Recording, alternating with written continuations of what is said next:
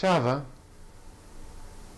Java, like several other object-oriented languages, combines certain key features. Encapsulation. Objects in Java are encapsulated through the use of classes and functions.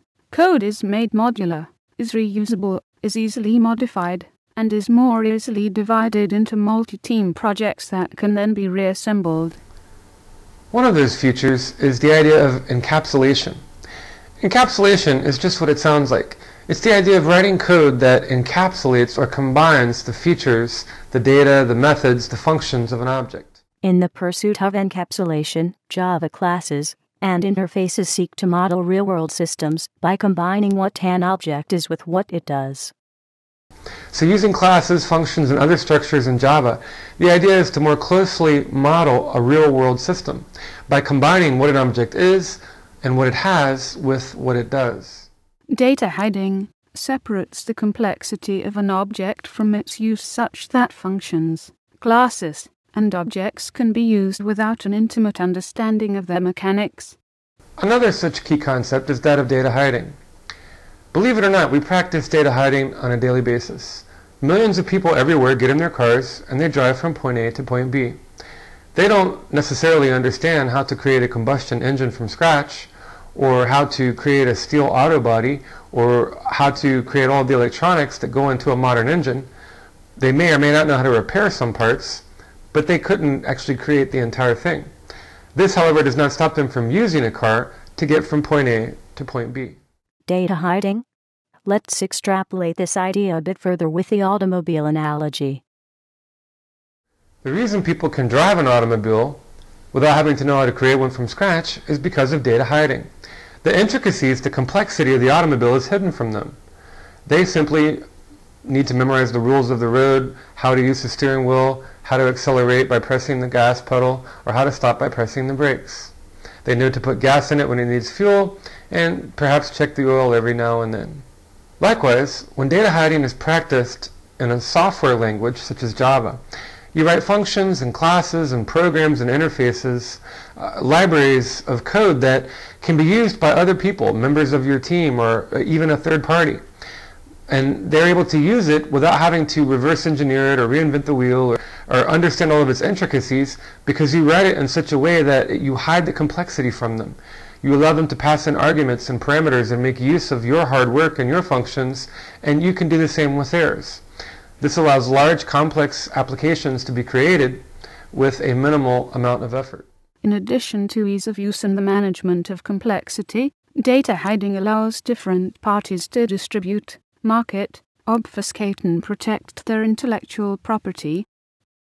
Another ability that data hiding gives a modern object-oriented language is that if you're a company, say you're a company producing a game engine, you can create a product and you can hide your trade secrets. You don't have to give them away, but I can sell you my game engine, my product, and you can use it to create a game. You can make money, and I'll make money. You'll pay me some royalties for it. And I give you a application programming interface, or I may give you a list of parameters, or I may give you a language such as Unreal Script. But I don't give you the trade secrets. I don't actually give you the code to my game engine itself.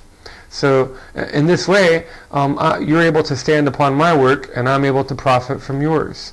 So there's another key feature of data hiding. To summarize, data hiding shortens the learning curve, allows collaboration, greater sophistication and complexity of software, and the distribution and compatibility of different packages by different organizations. Again, one of the central ideas behind data hiding is to write functions, classes, and create objects that are easier to use. By hiding their complexity, you simplify their use, and by simplifying their use, you greatly increase the efficiency with which they can be employed in applications and projects. Inheritance allows the organization and reuse of code through hierarchies.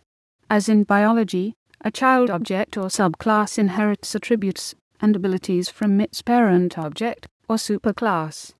Another key concept in Java is that of inheritance. As in C++, inheritance works like it does biologically. In Java, you have superclasses or parent objects, such as abstract data types or ADTs, and these give birth to child objects, which would be known as subclasses. and these subclasses may themselves become superclasses and give birth to their own child classes. So you have a hierarchy, sort of like a family tree. And inheritance works from the ADTs and the parent objects at the top all the way down to the child objects at the bottom.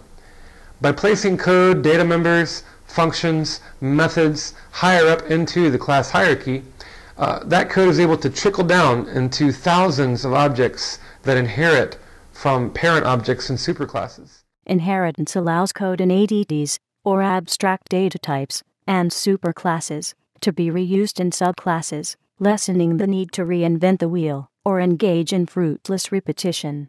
So this allows you to reuse code and allows you to write a lot less code and still use those functions, those methods in your objects. Polymorphism, one function, class or object can take multiple forms through the overloading and overriding of operators and functions.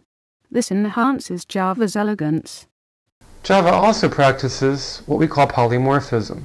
Think about the name, poly being many, morph to change. Mighty Morphing Power Rangers. Well, polymorphism simply means that one function, class, or object in Java can take multiple forms, and this can be very useful.